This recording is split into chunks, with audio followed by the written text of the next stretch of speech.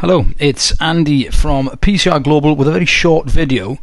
It's a bite-sized course review of some CPD that myself and Andrew Collins have undertaken recently. It is the IIRSM Managing Risk, the Essentials course. So this review is not sponsored by IIRSM in any way. They don't know I'm doing it. It's just worth doing. It's worth, what I mean is this video is worth doing. It's worth talking about our experience on this course. So, CPD is very important. Continuing professional development. Some people say continuous, some people say continual. Continuing is what we'll find on the internet. But CPD very important to keep up our knowledge base, to improve our knowledge base. CPD, as we know, can be done in short bits, long courses, masters, bite-sized toolbox talks, whatever it is. The important thing is to reflect. It's to reflect on the experience, see how that fits into the way we conduct ourselves, see if we can take anything, extrapolate anything really important out of it, and then hopefully approach issues and risks and issues in a more effective manner. So to the course, IIRSM Managing Risk, the Essentials. So first and foremost, who are IIRSM? They're the International Institute of Risk and Safety Management. They're based down in London. Am I a member? Yes, I am a member. I'm also a member of IOSH. I'm a member of a number of membership bodies. I'm a member of IIRSM. I haven't had that much to do with them historically. So again, I'm not here to actually promote them for that type of reason. I want to promote the course due to the way we felt about the course. So what do IIRSM say about themselves? They're an independent and speak freely. They champion risk management to drive positive change for both employee and organisational well-being. This is them saying that, that's not us saying it. This is off their website. We do this through setting standards, through connecting people and organisations, and providing practical education, training, advice and resources. They also say they have a community of 8,000 plus members globally, representing all risk disciplines from compliance, environmental management, health and safety, insurance, internal audit, quality management, security, one of my favourites, project management and more. That is one of the big differences with IIRSM. They are more holistic, more enterprise risk management focused. IIRSM was established in 1975, a couple of years after I was born, and represents members in over 70 countries. What is their vision? Their vision is a future where people live and work in a safer and more sustainable world. Well, surely safety and health, that's what we're all focusing for. Sustainability is absolutely massive, as we know. I'm also a member of IIMA, again, which is a fantastic body. To be safe and healthy, we need the planet also to be safe and healthy in its own environment, so that's another huge matter. So their mission is to transform decision making through collective risk management capability. I really like that, to transform decision making. Risk management is all about decisions, isn't it? Now, I often say the decisions we make, the knowledge we have and the decisions we make can keep people safe. So important that. So back to the course. What are the learning outcomes on the course? Well, this is from IIRSM themselves. So the learning outcomes for the course that we took, there were 6 of them. The principles of risk management and how to improve your decisions. Did we cover that? Yes, we did. And we utilised a couple of frameworks, but I was really glad that we focused quite a bit on ISO 31000. Impact of the external world on your internal organisation. Did we cover that? Yes, we did. That was really interesting. I love the way they done that. They took a look back in history and how history has changed over the years, from our perceptions back in the day to what they actually turned out to be currently. I thought that was quite clever. Practical tools to assess, manage and communicate risk. Yes, we did look at risk communication, risk assessment tools. Frameworks for risk management. Again, we lent into 31000, which I thought was really, really good. Risk management systems and internal audit. We did talk about management systems and the importance of internal audit. So bang on, we did that. The critical importance and role of people and culture. Yes, that came at the end of the 2 days. It was 2 hours for on one day and 2 hours on the next day. and we did cover that at the end as well. So we certainly did reach the learning outcomes. Who do they say to attend? So the course is for anyone who needs a fundamental understanding of risk management. Anyone who needs a fundamental understanding of risk management. Yeah, it does give you that sort of that lower level appreciation for it, of course. How much can you pack into 4 hours? But certainly, I know I've done obviously longer courses than this, more in-depth courses than this. This is a look at it, you know, but certainly for the amount of time that we had, an awful lot was crammed in. We did not waste any time. I've done some courses lately whereby the introductions have been about 30 to 40 minutes, and if I'm really honest, I don't want to know about everybody else's background. If I'm really honest, I paid my money. I want to get on the course. I want to start the course. We didn't hang about on this course. We got straight into it, and I really appreciated that. Risk management is becoming a prerequisite for many roles, especially the more senior you progress. I certainly agree with that. It really is, and where it's missing, it has an impact. So yes, I definitely agree with that. You should attend this course if you are a business owner looking to improve your business performance and resilience. Well, as a business owner myself, along with the other directors, for definite. And actually what we're doing, our other directors are actually going to go on the course as well. Now, we're a risk management company ourselves. We could teach this course. However, this is coming from somebody else, a very experienced individual. I put out my trust in IIRSM for this, spent my money with them, and then that makes me want all of our guys to go on it, so they don't just listen to it from me all the time. If you're a manager within a small or medium-sized enterprise with many different roles and risks to juggle, would it benefit you for that? Yes, it gives you a wide appreciation. You know, the penny was dropping for me in a number of areas, and I know in the discussions in the rooms we had, it was certainly dropping for other people as well. So definitely, if you're any type of manager, I actually think it's open to anybody. I mean, certainly, I say I want to push our guys onto it. If you're working in a risk-related discipline, including but not limited to health and safety for definite, compliance, yes, business continuity for resilience, environmental management, insurance, quality management, security, etc. Absolutely definite. All of those, has it got HR in there? I think human resources, definitely. I know it says etc., but definitely we do a lot with HR, and certainly it's good for HR managers, officers, people with a HR role to have a really good understanding of risk at this level. So it opens it up, and then you can go off on different tangents and do other courses. People responsible for implementing management system standards, projects or change. So there's three things in there, isn't it? The management system standards, myself being an auditor, would it benefit for definite? Because I see that a lot of auditors that we work with, get audited by on behalf of clients as well, they've, you know, I don't want to say one trick ponies, but risk is not there for a, you know, it's not a one risk, is it? It's not. It covers everything. Risks come from everywhere. So definitely, yeah, especially the risk-based approach now required from the management standards. It would certainly, if I sort of didn't have the knowledge that I've got based on the study and the experience I've got, yeah, if I would have picked this course up in 2008, I'd have been thrilled with it. It would have opened a new world to me back then. So definitely for management system standards. Projects, yes. Project risk management, you know, you've obviously got the risk logs and stuff required with your Prince 2 as well, but it would certainly make you think, and anybody involved in change management, it would open your eyes to risk. Of course, change management for me is quite a very specific area, which I think is fascinating. All organisations go through change all the time. I see organisations going through change and they don't do anything about it. People talk about a management of change process, they don't actually apply it. There might just be a document somewhere.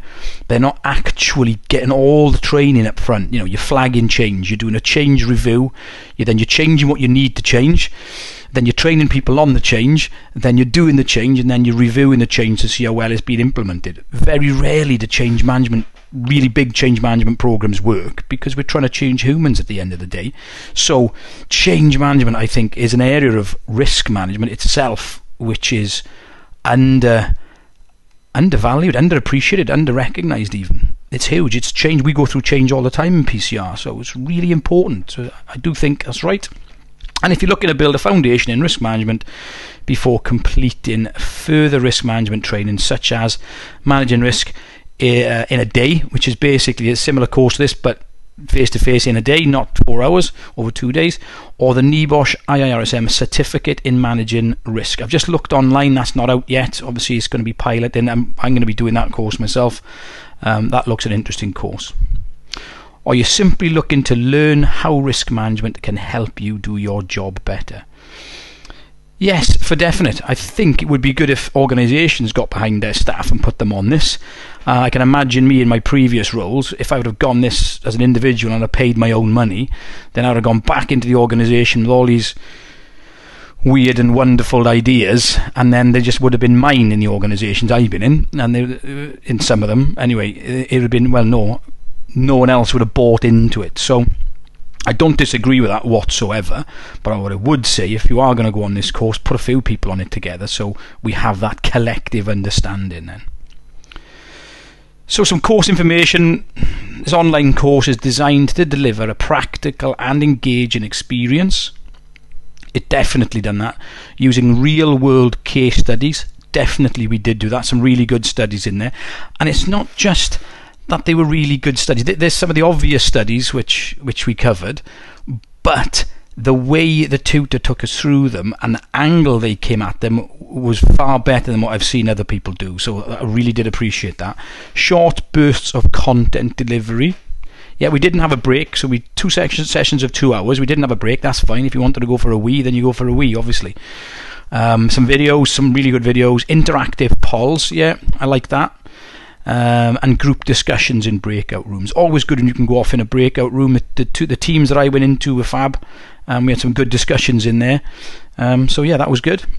The experience is not only an enjoyable one, but you will gain invaluable knowledge and skills. Any course is what you get out of it. Obviously, I'm a risk junkie. I'm a security junkie and a safety junkie myself. But I think for anybody, a lot of the times you get out of it what you want to get out of it.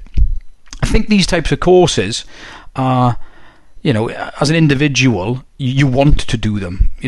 There's certain courses out there in the offering. I don't mean risk management course, I mean in general, when you look at training in general, and people are on them because they've got to be on them. Those courses are always difficult to teach, and those courses are always difficult to ensure that the students take something away with them. But for this type of course, generally everybody wants to be there. A little bit more about the course, so let's go to the course page, let them do the talking. So here is the website for them, and we're going to talk about the course. So about the course, here we go. Who should attend? We've just covered that. About the course overview. Okay, what are we saying? Too often organisations or projects can be disrupted by several small events that reinforce one another in unexpected ways. Therefore, risks need to be openly discussed, challenged, escalated and communicated. This is integral to strategy development, operational management and project success. So can you see that, the 3 different levels there that we're talking about? This course provides a practical introduction to the principles, tools and processes you can be used to improve decision making. It's all about decision making. Decisions cost lives, enabling you to become more resilient and better prepared for a crisis. Okay, yeah, don't disagree. You will learn about principles, applying risk management, difference between uncertainty and risk, types of strategic financial operation hazards and risks, emerging and unseen risks. That was good. The organisational risk radar, techniques, practical tools, risk registers, interpreting stats, recording, reporting and communicating risk, culture, behaviours and values, mental shortcuts and heuristics. That's always good. Risk management frameworks, policies and standards. Yes. Risk appetite and objectives. Appetite is always it's an interesting one. There's certainly an appetite out there. And most people I talk to in the world of risk will say, they'll regurgitate what risk appetite is because they've read it somewhere in a standard in the orange book or something. But actually, when you start analysing it, analysing a risk statement from a company, when you think about that, how does that relate to the ground? That's the important part. How does the manager, how does the supervisor, how does the operative know what the actual organisation's risk appetite is? How does that statement, those few words, actually get into the ground? So I don't think risk appetite statements, there's anything wrong with them. and I fully get that everybody's got an appetite. Then we say, yeah, the risk appetite, then we say the risk tolerance, and then we say the risk capacity. I get all that, but getting that onto the ground is different, and that's not going to fall out of a statement onto the ground unless you're active on the coalface with individuals who are making decisions. And let's not forget about it. Do we need to go to an appetite statement to know much risk? Usually at the managerial level, there's going to be constraints for the amount of money you spend. There's going to be a health and safety department who would all over risk appetite in their own way. So it's an interesting subject, risk appetite. We certainly did talk about it. Aligning your risk management system with other system standards, that's always an interesting one. About integration, we did internal audit. There's a lot there. So over 4 hours, you're obviously not going to get really deep into any one of those, but it's certainly, if you're not that aware of them, is really going to leave you wanting to go that little bit further. So did we cover them? Definitely, and we covered them in as much depth as we could given the time. Obviously it's a short course. Resources and takeaways, I thought this was really smart. The course handbook, we'll talk a little bit more about the handbook. We certainly got one. Everything was clear, you could see the pictures, it'd been very well put together. A risk checklist we got, the risk register template we got. Again, templates are templates. It's a basic template, but it's good enough, 100% good enough to go for the course to explain things to us, so that's absolutely great. An example risk policy, that's always good if you're not sure what a risk policy actually looks like and what should be in it. So the risk policy was good. The bow tie template, I love bow ties. I mean, I like bow ties to the extent where you just write a bow tie on a whiteboard just to even get a concept across. I think they're fantastic depiction, so people can see what comes in the event, top event, and then what goes out. So I'm a big fan of bow ties, and I got a badge at the end of it, a certificate of attendance. So the plus point there, I thought, was the handbook, and this for me was one of the biggest plus points. I don't know Steve Fowler. What's he say about him here? Steve provides consultancy services specialised in international business strategy, risk and resilience, occupational health and safety, and change management. Steve is a prolific writer on risk management and business strategy, risk in major projects, international development, and on competency standards for the risk management profession. He previously served 12 years as Chief Executive Officer in the Institute of Risk Management. He's a member of the British Standards Institution Committee for Risk Management and serves on risk management committees for major organisations. Steve, for me, on this course, like I say, I don't know him. He's a highlight on the course. His delivery is phenomenal. The way he articulates it, his knowledge of risk. For me personally, over the years, probably I've not heard anybody articulate it as well as Steve is. Really getting it. And I was coming back in the chat rooms. You can do some chats with some points. Very welcoming, very open for discussion. So that was absolutely fantastic of Steve. Really, really good. What else does it say? The training experience, welcoming, definitely. Expertise, undoubtedly. Engaging. The trainers, certainly Steve, we had, again, like I've just said. Practical tools we covered. Networking, a great opportunity to meet and learn from delegates. Yes, again, there's not that much time to do that. But, again, depending on your level of your knowledge going on to the course, there could, if you haven't got that much knowledge, then yeah, because everybody on that course was not of... everyone on that course understood risk. Everyone on that course had something to offer. So yeah, I think, again, depending on your level of understanding will depend on how much you get out of it, but I certainly got stuff out of it. Testimonials. Well, actually, I'm actually going to read mine out to you because I didn't know they'd used mine. They're obviously, when you fill your feedback form out, yes, I was happy to put it on the website, and I really was. So this really was a comprehensive insight into risk management. I undertook the course as part of my annual CPD and would highly recommend for those new to risk management or those wishing to brush up. I cannot rate the tutor highly enough. I've already said that. Supremely knowledgeable and delivered the course in a very professional manner. Thank you very much. Again, that's not me blowing smoke, this is me being honest. I love my training. I've spent tens of thousands of pounds on my own training, and I hate seeing people wasting money on training.